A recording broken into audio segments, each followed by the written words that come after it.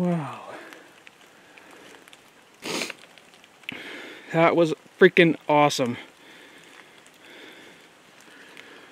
I'm gonna put him out of his misery. Oh, thank you, Jesus.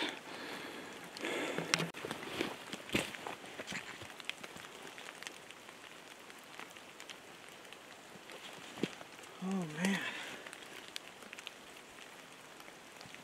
He didn't go too far. That was freaking awesome. I just walking down this road real slow, taking my time, being real quiet, blowing the fawn call every once in a while, not a whole lot. And I look up the road, just a little tiny straight stretch, and I saw something moving, and sure enough I saw it was a buck. And so I'm looking at him, I'm like, oh, he's a mature buck, I'll take him. I'm pretty happy. He's a nice 2x3 with really nice eye guards. He's been rubbing this morning. He's got alder all over him. But man, he's heavy. He's a heavy buck. He's fat too. So I'm gonna get lots of meat off of this guy. It's good because we don't have any backstrap or anything left, so. Oh man, this is awesome. Big neck on him. He smells a little bit, but not too bad. I think it's really back here where I'm hunting, and it's just now starting to really kick off.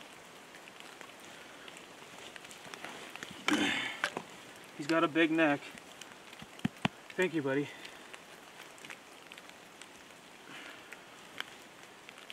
Oh man. All right, time to get to work.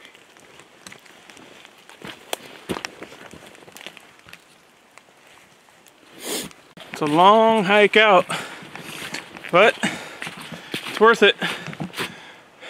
Got a good one. Seems like the further you get away from people and the roads that people have a hard time getting to, deer hunting's always pretty good. It's a long ways back though.